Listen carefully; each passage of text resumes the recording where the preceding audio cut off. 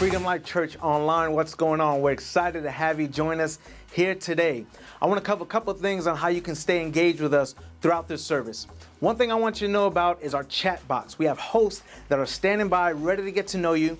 You can take notes and email them to yourself afterwards. Follow along with our Bible, any scriptures that are used. We got live prayer that you can go into a private room and speak with someone privately about any needs that are upon your heart. Our desire is that you feel like the Freedom Life family, because that's exactly who you are. So right now, without any further ado, we're excited to see what God has planned today. So let's pray. Father, thank you so much, because where your spirit is, there is freedom. Lord, there is freedom, there is joy, there is hope, there is peace. And I pray that we would experience all of that today. In Jesus' name we pray, amen. Freedom Life Church, is anybody ready to join in worship with the heavens today? Can I just hear you lift up his name? Come on.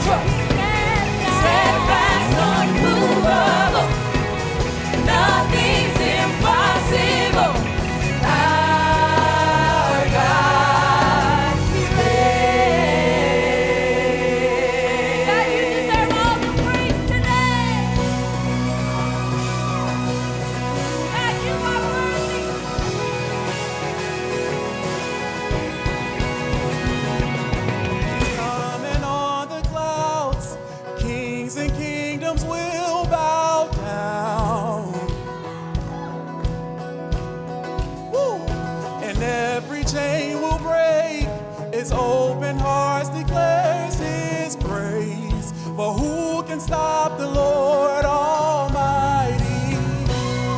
Our God is a lion, the Lion of Judah. He's roaring with power and fighting our battles. And every knee will bow before him. Our God is the Lamb that was slain for the sin of the world. His blood breaks the chains, and every knee will bow before the Lion and the Lamb. Oh, every knee will bow before him. Oh, oh, Come on, let's proclaim this together today. So open up the gates, make way before the King of Thank you, God, for saving. the God who came to save. Is here to set the captives free. Who can stop the Lord Almighty? Our God is the Lion of Judah. He's roaring with power and fighting our battles. And every knee will bow before him. Our God is the Lamb that was slain for the sins of the world. His blood breaks the chains, and every knee will bow before the Lion and the Lamb. Oh, every knee will bow before him. Who can stop the Lord Almighty? Who can stop the Lord Almighty? Who can stop the Lord Almighty? Who can stop the Lord Almighty? Who can stop the Lord Almighty? Who can stop the Lord Almighty? Rain on the throne. Who can stop the Lord Almighty? Who can stop the Lord? Our God is the Lion of Judah. He's roaring with power and fighting our battles. And every knee will bow before him. Our God is the Lamb that was slain for the sin of the world. His blood breaks the chain, and every knee will bow before the Lion and the Lamb. Oh, every knee will bow. Let's lift this up one more time.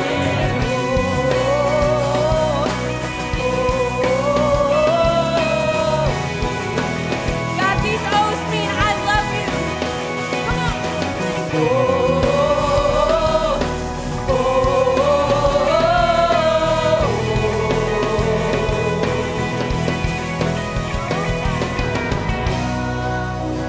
Father, God, we thank you for being the Lion and the Lamb. God, you are Alpha and Omega. You take hold of our right hand and you say, do not fear, I will help you. So God, today we rest in the shadow of the Almighty. We rest in the shadow of our Father who comforts us, God.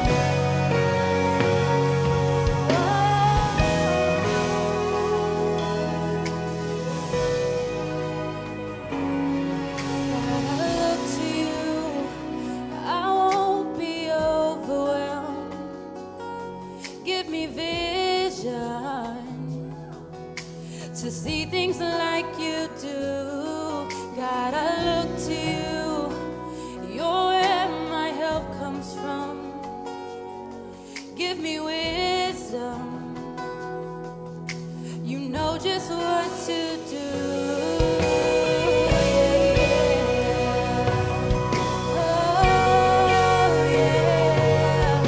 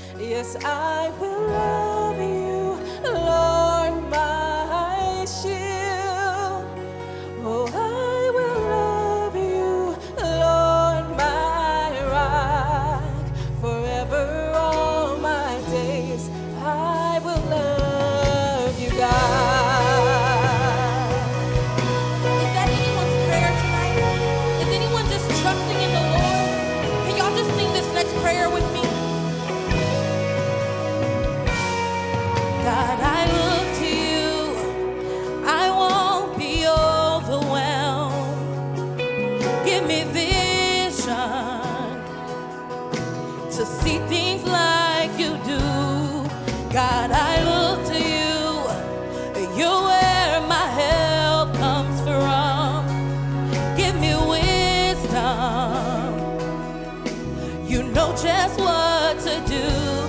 I will love you, Lord, my strength. Father, you're my provider. I will love you, Lord, my shield. Father, you're my present help. I will love you, Lord, my forever all my days. All my days, I will love you, God. I will love you.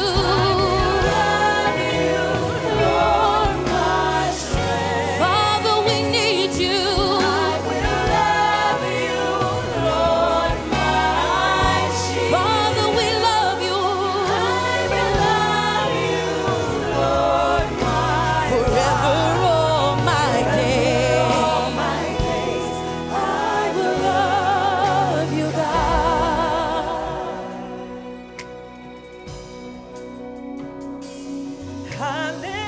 Hallelujah, our God reigns.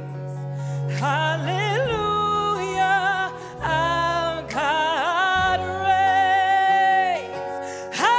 Hallelujah, our God reigns. Forever all my days. Hallelujah. Hallelujah, our God reigns.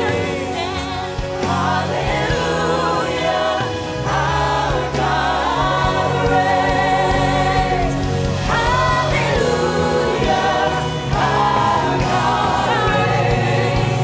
Forever all my days. Hallelujah. Hallelujah, hallelujah, our God reigns. Hallelujah, our God reigns. Hallelujah, our God reigns. Forever all my days.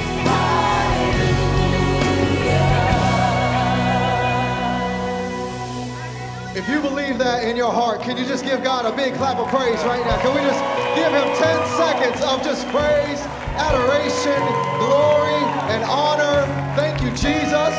Thank you, Jesus. Thank you, Jesus. Amen. Amen. We can look to him where our help comes from. Amen. I am so excited. I am so glad, obviously, to be home, to be with you. I love being in your presence. I love being with the family here. We have a really awesome, incredible moment that we get to share. My mentor pastor, my pastor, Scott Chapman, is here from Chicago, and incredible man of God. He's the man I want to be like when I grow up. He is just from day one. I actually was in Chicago, and you guys know as a church we've been going through a lot, and I just called him up. I said, hey, I need to come talk to you. I spent 4 hours at his table, and we've spent many hours together at his table. He has a word from God that God has put in his heart to share with our church in this season. So I'm going to invite Pastor Scott to come to the stage. Can we give him a huge, awesome Freedom Life Church welcome? Amen.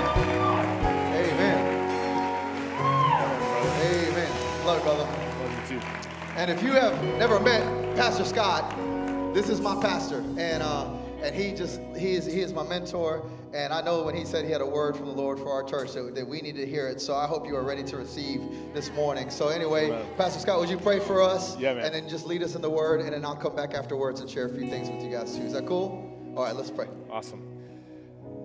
Lord, I am just so thankful for what you are doing in this place. I'm thankful for what you are doing in the hearts of the people who are here. And Lord, right now, we actually just pray for more.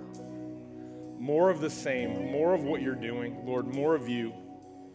And God, we just right now ask that you would continue to help Freedom Life be a light throughout Hampton, throughout the Tidewater area, Lord, in San Antonio, and honestly, around the world.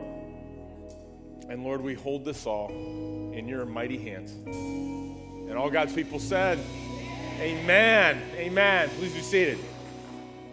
It's so good to be with you guys this weekend. It's great to be back. I love being here. I will just tell you, this is, my wife asked me, she said, whenever you travel, you kind of seem very serious, but when you go to Freedom Life, there's kind of this smile on your face. And she said, why is that? I said, I really love these folks, and it is great to be with them. And so, man, I'm just so excited to be with you guys today. You know, I was thinking about our time together, and God kind of reminded me of something that happened to me a few years ago. My buddy and I scored Bears tickets at a night game at Soldier Field, and those are really hard to get. Like, if you're from Chicago, like, it is tough to get. It was a Bears-Packers game at night, and so we were able to get tickets on the 40, which was unbelievable. So we were so excited to go.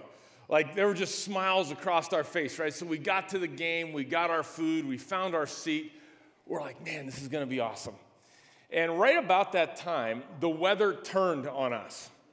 Now, if you're not from Chicago or have never been to Chicago, I should probably understand what I mean by that. And here's what it is. Within like 5 to 10 minutes, the temperature dropped about 20 degrees to about 36. And the wind off of the lake picked up to about maybe, 15, 18 miles an hour. And then it started to rain ice cold water that blew sideways in the rain, right? So we were soaked in like 10 minutes, and there was a river of water in Soldier Field running over your feet the entire game because it was raining so hard. So it's the coldest I have ever been in my life, and it's the only time I ever hugged a man. And so I was just like, I just had a hold of my buddy, and we were just there, and was really glad nobody took our picture. But it was an awesome moment. And unfortunately, the game went pretty bad, too. The Packers destroyed the Bears. I know, right? Who would have thought that? I mean, really. But so we're leaving the game. It was about 11:30 at night. We're freezing cold. We're miserable. It's been a horrible game. And we're kind of just, it's one of these moments. I don't know if you've ever had one of these. Like, I can't believe I spent this money. I can't believe I spent this time. I can't believe I did this, right? And we looked at each other and just said, worst Bears game ever. Worst Bears game ever. And so we're walking through this park to get to our car, and we see this Packers fan. We know he's a Packers fan because he has a jersey on and the cheese head. You know what I'm talking about? And he's passed out flat in this park in a puddle.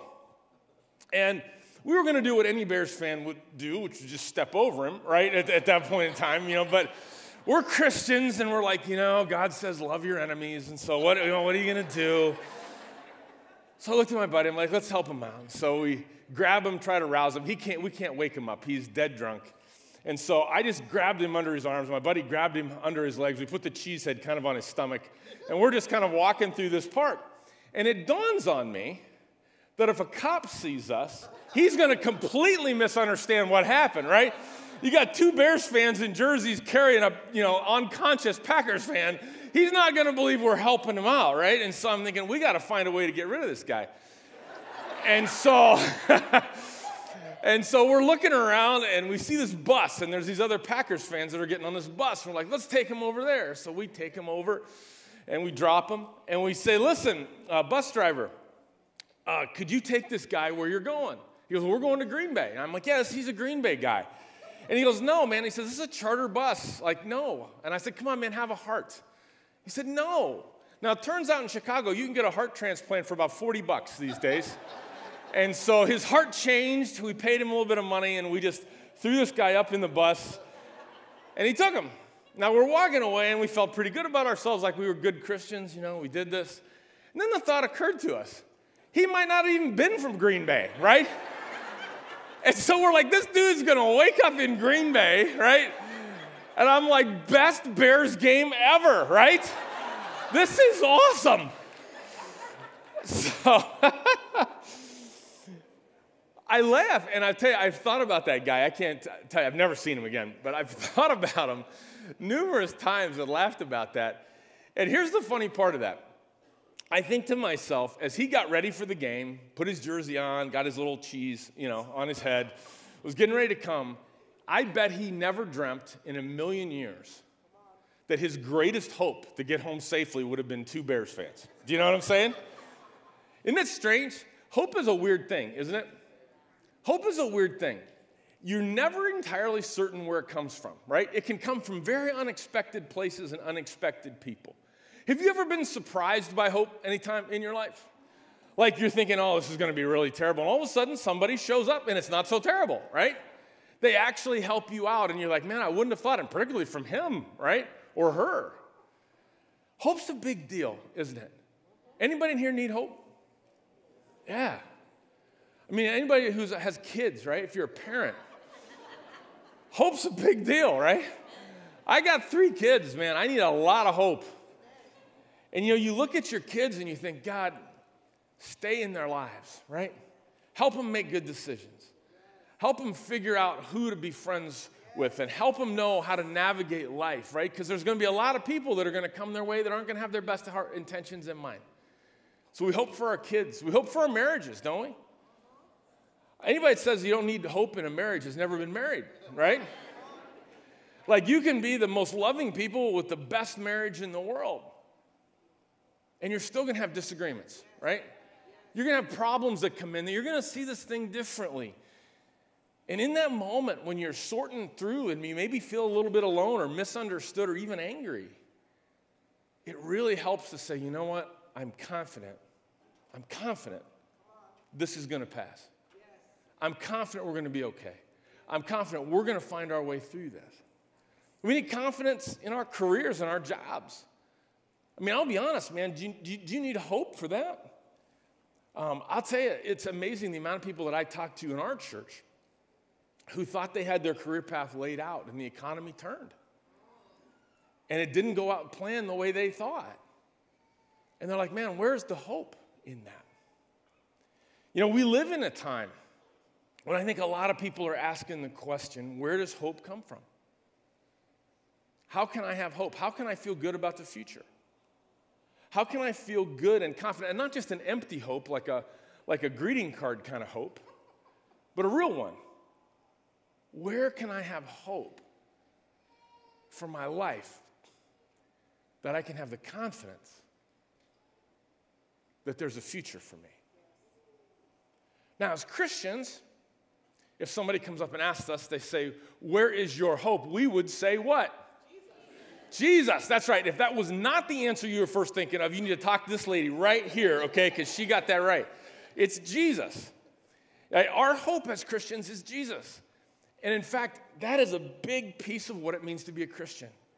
Is to say, when I look at the world, when I look at my life, when I look at my marriage, when I look at my kids, my confidence and my hope is Jesus. Now, what's interesting is Jesus was teaching, and he was teaching actually in the Sermon on the Mount where this huge crowd had gathered around him, and he was kind of explaining what the kingdom of God was like. And the topic kind of had come up of, in a sense, hope. Where does hope come from? And he actually said some things that I don't think I would have imagined him saying.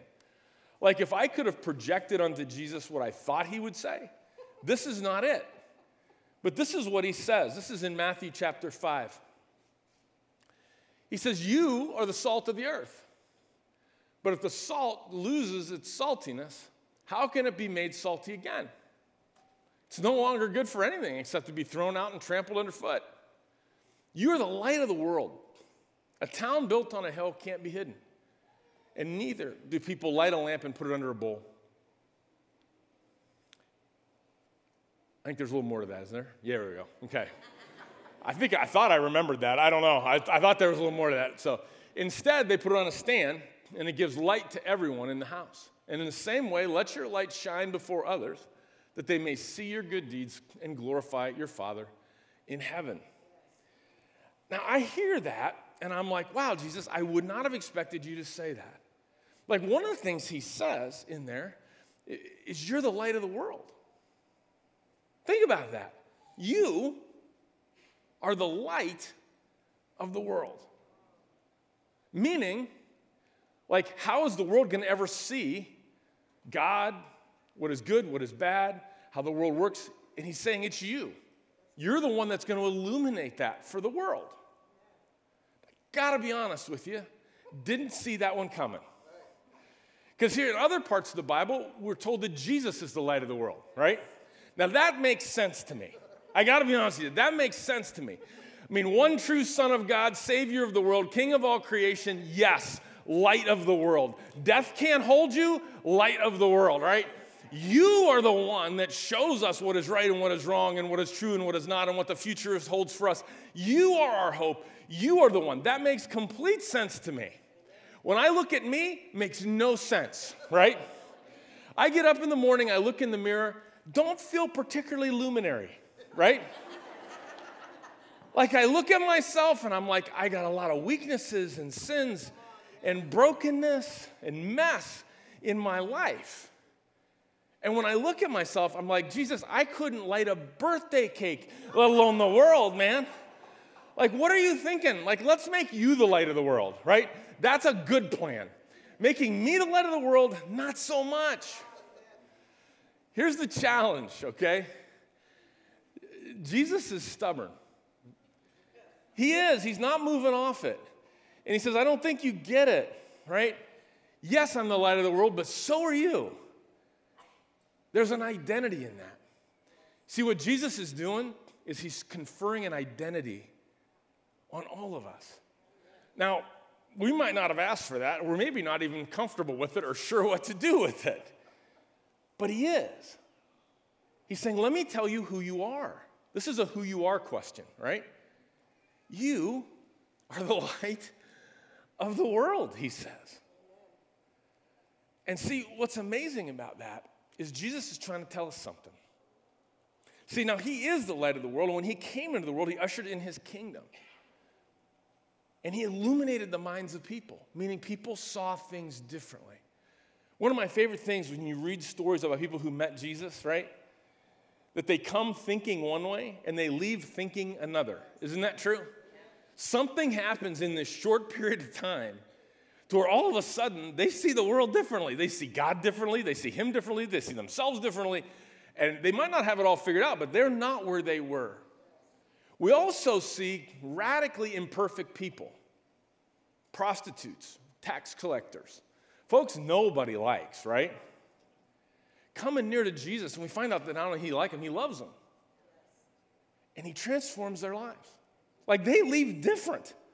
They're not just thinking differently, like they are different. And Jesus wasn't satisfied with just individual transformation. He came to change the world. He came to change the way the world works. He spoke truth to power. Just so we're clear, that's why they killed him. It's not because he did nice things for people. He came to establish a totally different way that the world should work. He came as a king with a different way. See, that's Jesus. And the Bible says one day his kingdom, when he returns, is going to fill the earth. And there's not going to be any more death. There's not going to be any more sin. There's not going to be any more strife and conflict. It's gone. But even now, that very kingdom that one day will fill the earth can fill you. How amazing is that? See, everybody that says yes to Jesus, that follows him and says, I want to be like you. I want you to be my king. I want you to be my savior. We're told that we receive the very presence of God, that the Holy Spirit becomes part of who we are, that the very presence of God dwells within us. That's a huge deal. What Jesus is kind of saying is, between the time that I ascended into heaven and that I come back in return, you are the light of the world. You are how God is present. See, we don't have a temple in Jerusalem anymore. There's not an ark that's traveling around in the desert. If you want to experience the presence of God, people need to experience you. Because we are the light of the world. That's what that means. And you see, if people want to experience Jesus' kingdom in a different way of life, we're how they do that. And if his kingdom is going to go forward instead of backward in the time that he's gone, we're the ones. Because we are the light of the world. How amazing is that? I don't know how you saw your identity prior to this moment, but there's lots of people that want to tell you who you are. There's lots of people who want to limit you and tell you that you're very small or very insignificant or very unimportant. They're wrong. They're wrong. When God looks down from heaven at Hampton, you are the most important people that he sees. Because you are the light of the world. Did you ever see one of those satellite pictures at night, right? And all the lights that kind of pop up in their cities, and it's kind of cool, right? I think spiritually that's true too. And I think every one of you are one of those lights. And when God looks down, that's what he sees in the midst of a sinful darkness. He sees you. Well, he goes on to say not only is there an identity, but there's a calling. It's like, I want you to do something with that light, by the way. Here's what I want you to do. He says, I want you to let it shine before others so they can see your good deeds and glorify your Father in heaven. That's called a witness. He said, I want you to have a witness. And so often when we hear the word witness, we think, well, we've got to know something about the Bible to tell people, like we got to be able to tell them what the Bible says. That's actually not what it means. It means that you're an eyewitness. If there was a crime somewhere in Hampton, right, which I'm not sure there ever is, but I know in Chicago we have a lot of those, right? The police are not looking for someone who has like Googled some interesting fact, right? They're looking for somebody who actually saw something. We're actually called to not just be people of information, but people of experience of God. People who live with God. People who know God, right? People who are walking with God so that we have a witness of God. And he says how we live really matters. See, each of us is to live like Jesus and continue his ministry until he returns. That's a big deal, isn't it? You know, Jesus said something that I think is outrageous. He says a lot of outrageous things, right? Like he says things I would never have the guts to say. But he seems fine with it. He says, you and me, get this. If you thought light of the world was blowing you away, he says you and me are actually going to do greater things than he did. What's up with that, right? See, here's the thing. Individually, I don't know that I am. Like, I don't know that I'm going to do greater things than Jesus as an individual. And I'm not sure that's what he meant.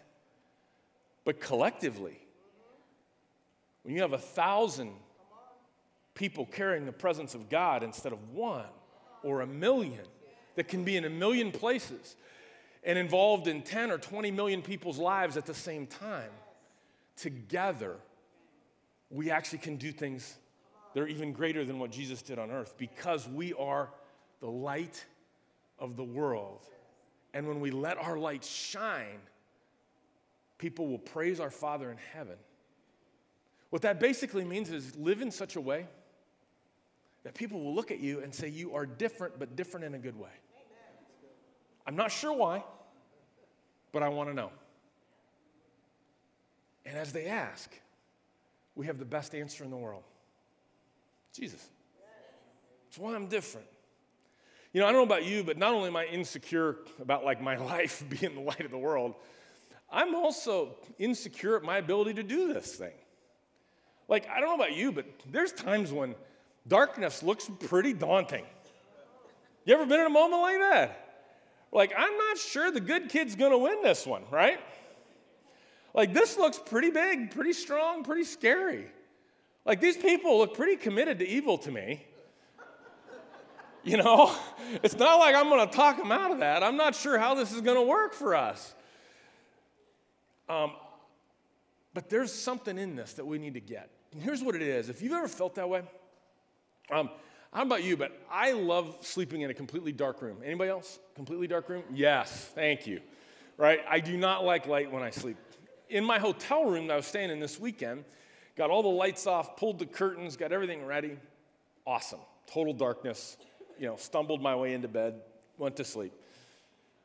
About 6:10 in the morning, I realized the curtain was a little shorter than the window, okay? And this beam of light hits me in the face, right, as I come in, and I'm like, oh, man.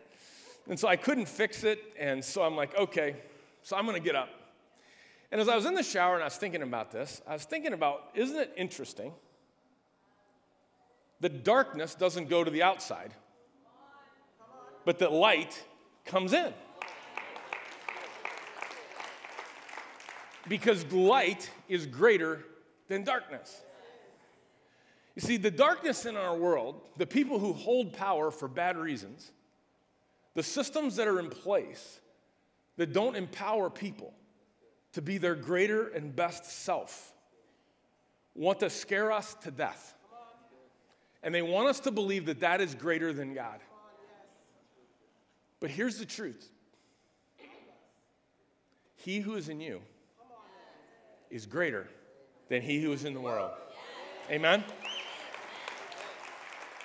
When you show up, I don't know if you realize this or not, you are the most dangerous person to evil on the planet. You are. Because he who is in you is greater than he who is in the world. You should not fear demons. They should fear you. Because you carry the very presence of God. You are a walking tabernacle of the Lord. You are the light of the world. And when you shine that light before men, Jesus actually says what? The world will change. You are a world changer. Well, Jesus also in this not only has an identity that he confers and a calling that he tells us about, but he also throws a warning down. And this is what he says. It's actually at the very beginning. He kind of warns us first. He says there's a temptation you're going to face, right? Like when you do the light of the world thing, there's a temptation coming that you're going to face. And I just want to kind of tell you about it ahead of time, he says. And he puts it this way. He says, not only are you the light of the world, he says, you're the salt of the earth. Thanks, Jesus. That's awesome, right? I've always wanted to be the salt of the earth. And he says, well, here's the deal, though. If salt loses its saltiness, it no longer has any value. It's not valuable anymore, and all you really do is throw it on the ground and walk on it. Now, see, that's kind of confusing. And at first glance, that's hard to understand what he means. And I think part of the reason is we don't have a clear understanding of how people in Jesus' day used salt. They used it very differently than we do. First of all, salt wasn't just sodium chloride, the white stuff that's in there. It was minerals, right? It was all kinds of salts. And they did season their food, but that wasn't the main thing that they did. They also used it sometimes to preserve meat, but that wasn't the main thing that they did. What they would do is they'd actually put it in the ground to grow crops. See, they lived in a dry and arid place where the dirt wasn't very good, right? We live in a place where the dirt's really good, so you don't have to do that. But they would have two kinds of dirt. If you talk to a farmer in Jesus' day, he would tell you about two kinds of soil. Salty soil, where you grow things, right? And dirt that just kind of covers the earth. And the idea is this: when the soil that you're planting in, the salty soil, ceases to be salty, what is it? It's dirt. What do you do with dirt? You walk on it. It doesn't have value for planting your crops anymore, meaning things don't grow in it. Okay? So what is Jesus' point? He says, when the salty soil loses its saltiness, right, when the plants suck all the minerals out of the dirt, it's just dirt like everything else. Another way to say it really plainly might be this. When the people of Jesus, the salty soil, right, stop living like Jesus and start living like the world, they aren't salty anymore. They're like everybody else. And they no longer have a witness. They're not special. They're not different. And the people of the world don't take notice of them anymore. They just walk over them. That's it. can I tell you, this is a challenge for us today. It's a challenge for us. We live in a time when the world has grown very important. And we're tempted to believe that Jesus is kind of the king of our spiritual life and maybe our afterlife. But the rest of our life we get from the world. Like Jesus is kind of the Lord of the Sabbath. But the rest of the week we seek our life, our provision, our blessing, our goodness from the world. And when we do that, we shrink Jesus to something he was never intended to be. He's not just king of the Sabbath or king of your afterlife. He's king, period. He is king of everything. And when we realize that, we realize that he is actually where life comes from. But the temptation that we face is to give so much away that we become like everyone else. And we have no witness. I was in Boston a few years ago. I flew in. I was doing a video thing there. And I got in super late. And about probably 12:30. And I zipped to my hotel. And I checked in. And they said, hey, we do have your reservation. We didn't think you were coming. And so we gave your room away. Awesome. Right? They said, tell you what we'll do. There's another hotel, really nice hotel. Like this was a Marriott Courtyard. They said, a real Marriott across the river.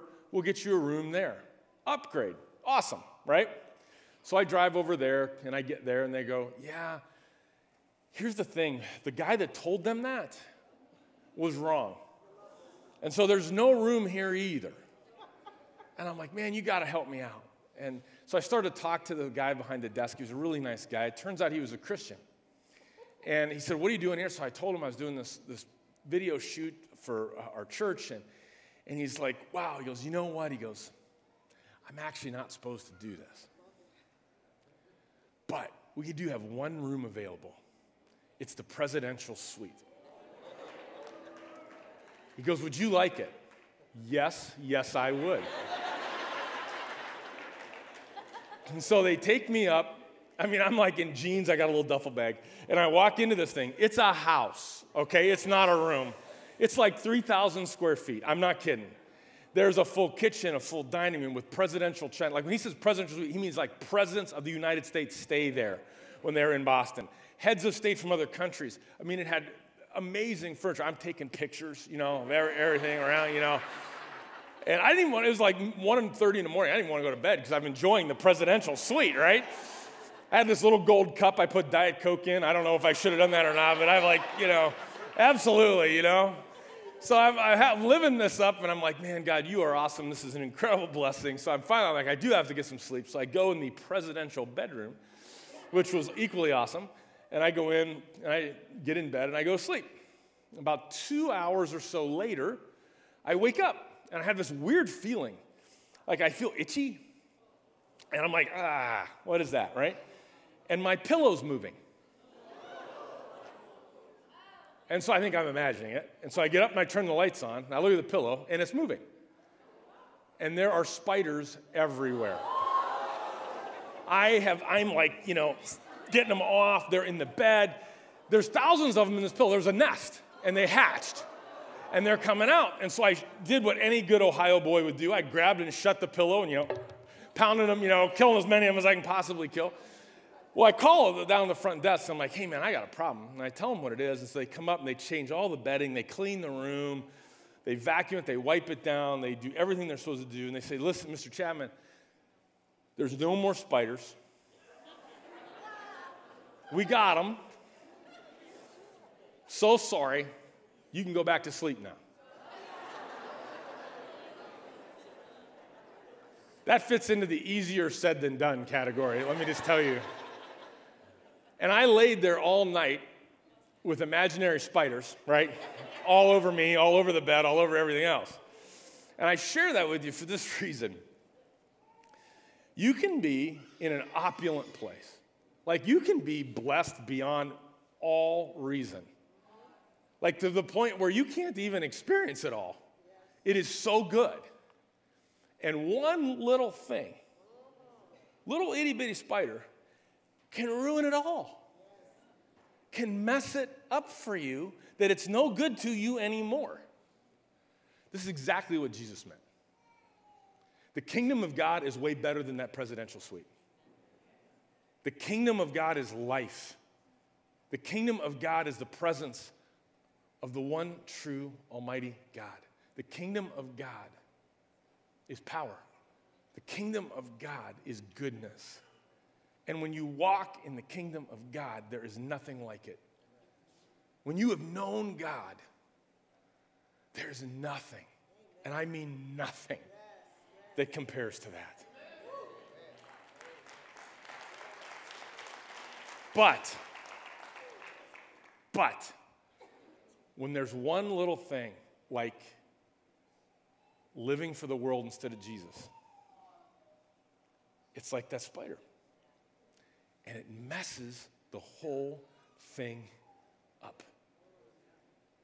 And it's no more fun for you or anybody else you invite into that room. That's exactly what he meant. That's exactly what he meant.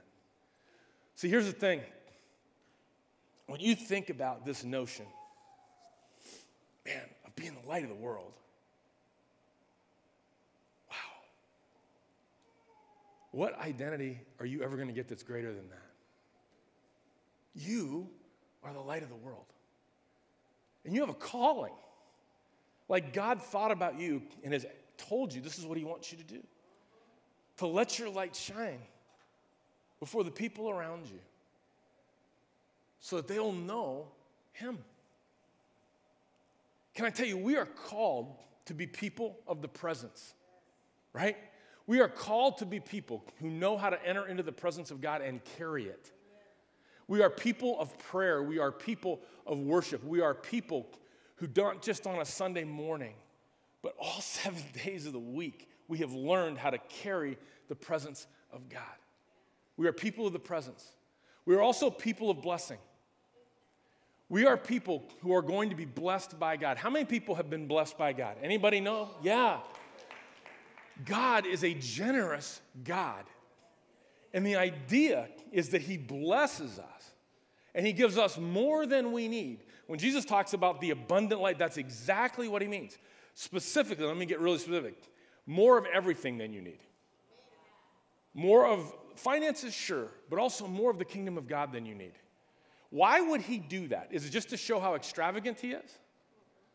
No, because he expects you to give it away. He expects you to actually be able to figure out how to give away everything that he is giving because he's not going to stop giving.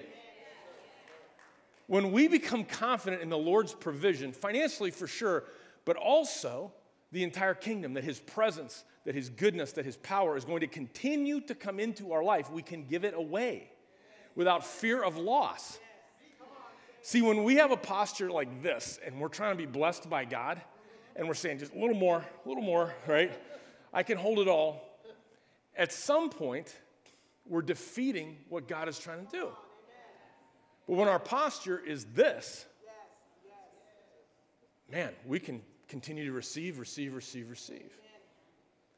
So we're people of the presence, we're people of blessing, and we're also people of invitation. We're the walking, talking invitation of God. Every single person in your neighborhood, every single person in your school, every single person in your workplace, God loves. And they're never going to know it. They are never going to know it if we don't tell them. You are people of invitation. God is calling you and me to actually let them know that the blessings and the goodness of God isn't just for some select group of people. It's for everybody. Because he loves everybody. We're the people of the presence, we're the people of blessing, we're the people of invitation. That's what it means to be the light of the world. That when we show up, we've actually prayed the presence of God into a place. We're prepared to bless every single person around us, regardless of who they are, even if we like them.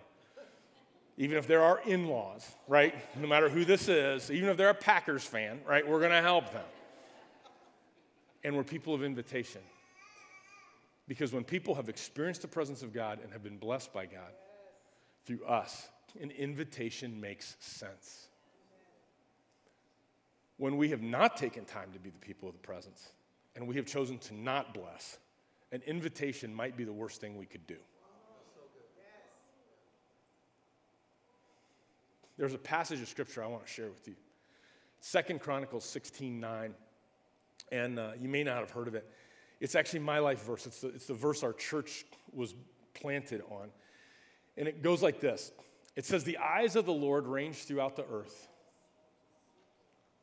to looking for anyone whose heart is fully committed to him so that he might strongly support them. Let me tell you what that means. It means, here's the good news of that. You don't have to look for God. He's looking for you. Every day, he's looking over the entire earth, and he's looking for one kind of person. Somebody whose heart is his. And he says, when I find them, like he knows exactly what to do with them, he throws the full support of heaven behind them. You won't have to find God. He's going to find you.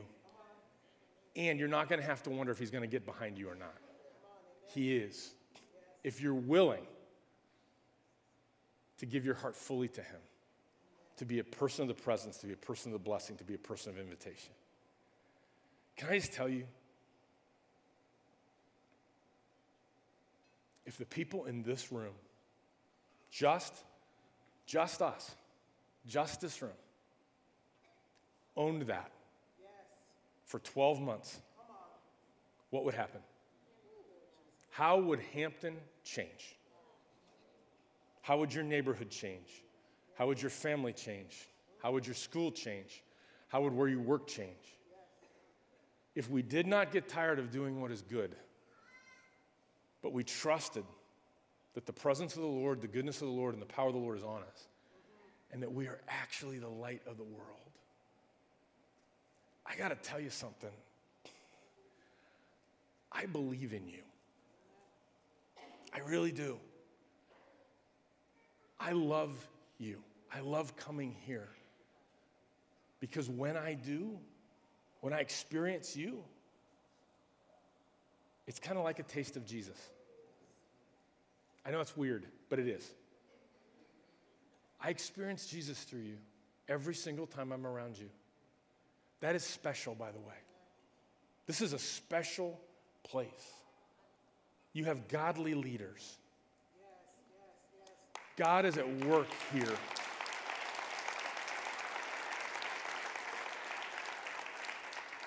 But as confident as I am in that, that is not where my confidence rests. My confidence rests in the Lord and the promises that he has given us. Amen? And so what I want to do is I just want to end our time with a moment of invitation. Let me tell you what I mean by that. I want you to think right now. Just take a minute before the Lord, if you're willing, and think through what is it that keeps you from doing exactly what we talked about. What is holding you back from being the light of the world where you are? Is it busyness? Lack of margin? Is it fear? Is it maybe that people have told you other things and there's a competing identity that you're not sure whether you can really trust who Jesus says you are? Are you afraid of the darkness that you think, gosh, it's pretty scary, and if I do, there could be rejection involved in this for me? Is it that you really wonder, can I really count on God? What is it for you? And in that moment, I want to just call this out to you. And I want to say, as we process this right now, I want you to ask that question. What is standing in the way of releasing the full power of God in this church into the community? Because my friends, that would be worth living for. Amen? Let's pray. God, we thank you for the goodness that you show, and we thank you for how you lead us. Lord, I ask that you would give us a vision for what you want and for how we can move forward with you. God, we ask that you would help us to navigate our weakness and our fears and our doubts. Lord, you knew we'd have them. Walk through them with us, God. order our world, bring the people that you want in front of us. And God, help us to be, in Hampton, the light of the world. Amen. Amen. Amen. Can we just thank God for the word? Pastor, step up. Amen. Amen. Why don't we stand together? Can we just stand together and prepare our hearts to respond to God's word? You know, we believe that it is the word of God that leads to faith, and faith leads to action.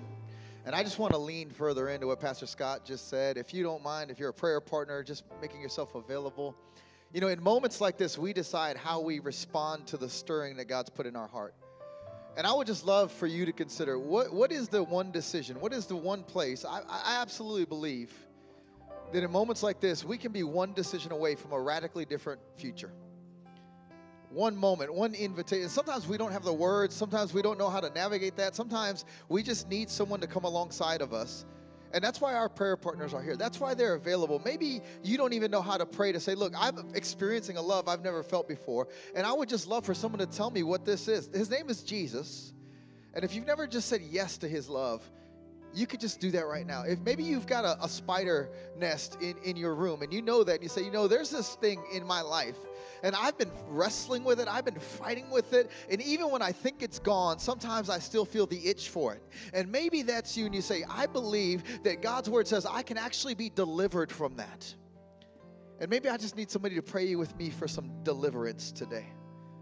We started this church 14 years ago on a belief that Jesus came to set captives free, bring recovery of sight to the blind, to heal the brokenhearted, to deliver those that are oppressed, and to proclaim the year of the Lord's favor. And I believe in moments like this is when that happens. So if you're here today, we're going to worship, and we're going to make declaration that the Lord is in fact our salvation. He is the one who rescues us.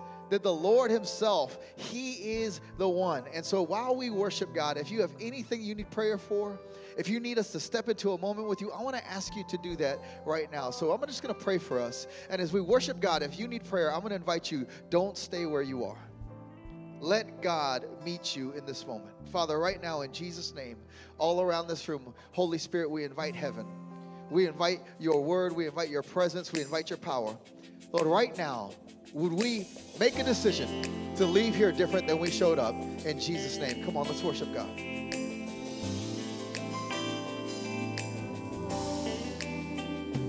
The Lord is my light and salvation. Whom shall I fear? Whom shall I be afraid? The Lord is my light and salvation. Whom shall I fear? Whom shall I be afraid? I will wait on you. I will wait on you. I will trust in you. I will trust in you. The Lord is my light and salvation. Whom shall I fear? Whom shall I be afraid? The Lord is my light and salvation. Whom shall I fear? Whom shall I be afraid? I will wait on you. No matter what, God, I will wait on you. For everything I try, I will trust in you. I will trust in you.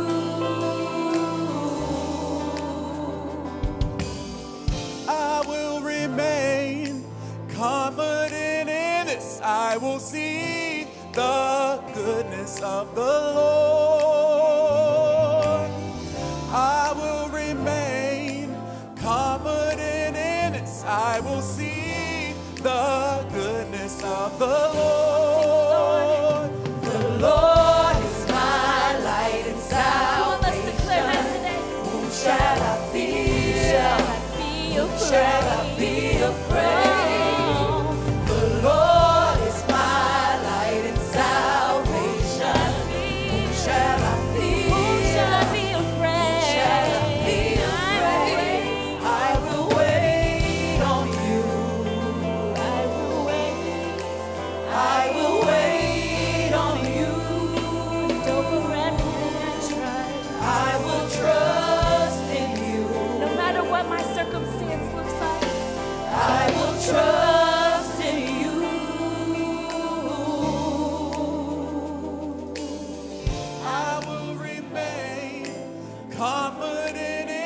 I will see the goodness of the Lord.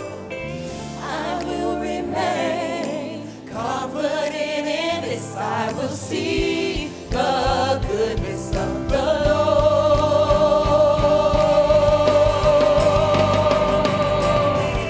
If you're trusting in God's goodness, can I just see you put your hands together, raising up a sound of freedom? Can we raise this next declaration over our life? We set our hope on you. We set our hope on your love. We set our hope on the one who is the everlasting God. You are the everlasting God. You are the everlasting. We set our hope on you.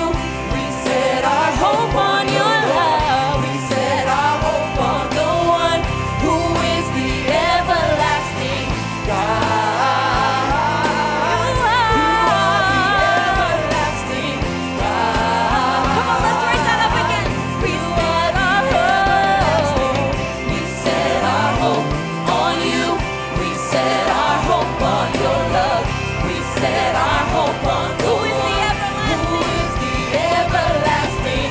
God. God, today we declare you are the everlasting God. Everlasting God. Come on, one more time, let's raise that up. You are the everlasting. We set our hope on you. We set our hope on your love. We set our hope on the one who is the everlasting God. You will always be. You are the everlasting God. You are the everlasting. I will remain confident in this. I will see the goodness of the Lord. If that's anyone's prayer, I will remain confident in this. I will see the goodness of the Lord.